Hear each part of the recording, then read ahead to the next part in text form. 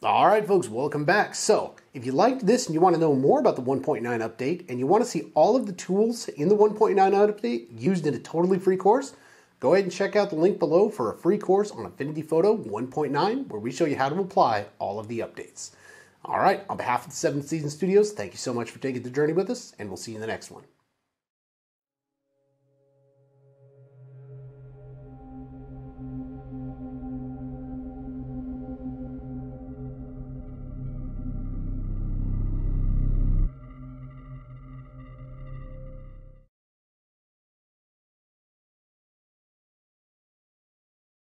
Welcome back to Affinity Photo 1.9. Now, this is a huge upgrade I would consider for Affinity Photo.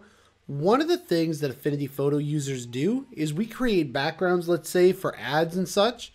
So a lot of photo work might be about creating that right perfect background, and sometimes getting a seamless pattern is difficult. Affinity Photo made it pretty easy this time. So let's go ahead and I want to show you a practical application to this. Let's say that I've isolated this rose here and I want to put some really cool kind of background to it. Now, to get a pattern background, you go to layer and you're going to create a new pattern layer. Now, when you create the new pattern layer, the size is going to dictate how many times it repeats. So if this image, let's say, is 1,000 pixels wide by 1,000 pixels tall, and I have 32 pixels on my pattern, it's going to repeat about 300 times. It's a little bit crazy. So what I'm going to do, I'm going to go ahead and I'm going to create a bigger, more spread out pattern. So I'm going to go to maybe 750, and I want it to be relatively square, so I'm going to go 750 by 750. Now, what's about to happen here? I'm going to start with a basic brush, okay? So there's my pattern layer. And now, in my pattern layer, there's going to be a little square. You see the square that I've been moving around?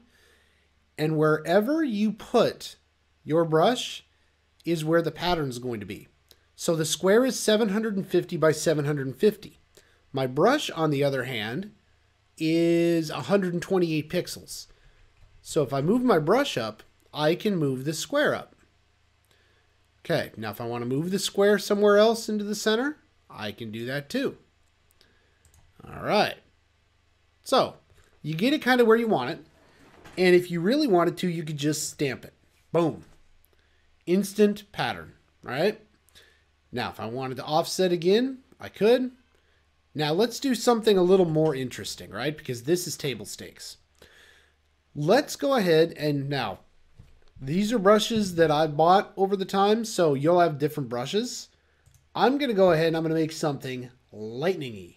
All right, so I'm going to come down here and I'm going to find a lightning brush, and I'm going to look for something kind of cool. All right, let's go ahead and find something interesting. Okay, that's not quite what I had in mind by interesting. Now that's pretty cool. Okay, so let's try this. I'm coming down to my pattern layer, and I'm going to throw on some lightning. Boom, just like that. Now let me get this off there. So now, if I bring this down, and then I can do a lot of really crazy stuff. I can come over here to styles. I can change the style. That's pretty awesome. And if I wanted to, I could duplicate that style. Get some really cool stuff in here. And what I'm going to do now, I'm going to go to layer. And let's put a live filter layer for a Gaussian blur on it. Clip it in.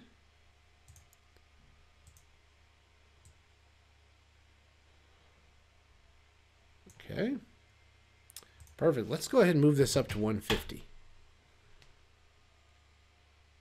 We're probably better at 80. Let's see. Yeah. All right. So on this one here, let's go ahead and change the blend mode out. Let's see if we can get it a little bit deeper. Yeah, that'll work. And let's go ahead and reduce the opacity on that layer just slightly.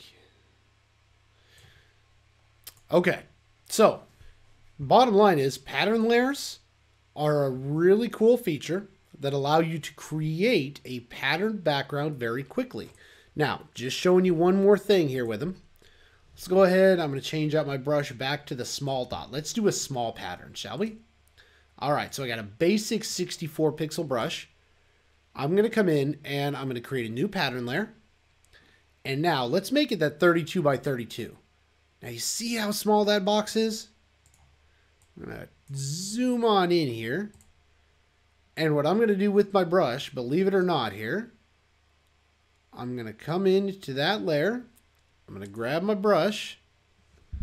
And now, why did the whole thing go white? You see how big my brush circle is as opposed to the square? If I want it to change, I have to bring my brush down and I position it and I tap once. That's it. Okay, one and done. Boom. So that's how you create a very, very teeny tiny pattern. So pattern layers are extremely effective. That's one of the features that I actually like in the 1.9, and it's a great way to get some really cool backgrounds on your images. All right, folks, see you in the next one.